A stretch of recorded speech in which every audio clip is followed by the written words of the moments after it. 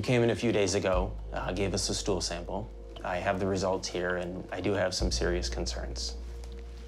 I feel like I know some things that mainstream doctors definitely don't know because I've researched some unconventional things. So, yeah, I feel like I know a little bit more.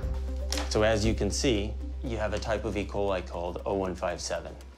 That's a hemorrhagic E. coli that, given unfortunate circumstances, can cause bloody colitis. If mixed with certain antibiotics, can cause renal failure, kidney failure, lead to dialysis, kidney transplant, and even death.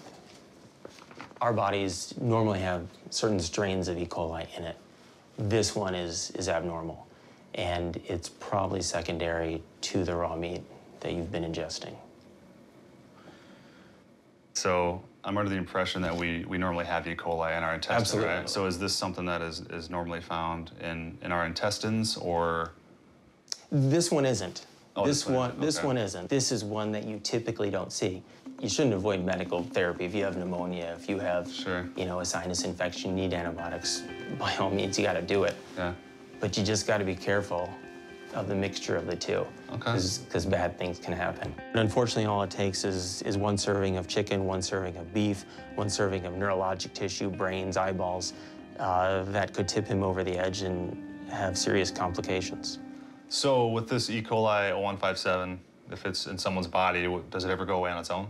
It certainly could, but when it reaches that concentration, it becomes dangerous.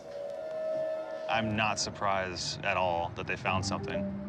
What do you mean? Well, I eat the most bizarre diet of all time. Like, of course, I'm probably gonna have some unusual strains of bacteria that they don't normally see in people's stools, My recommendation to you would be to avoid the raw meat, avoid the organ tissue, the brains, the raw beef and chicken.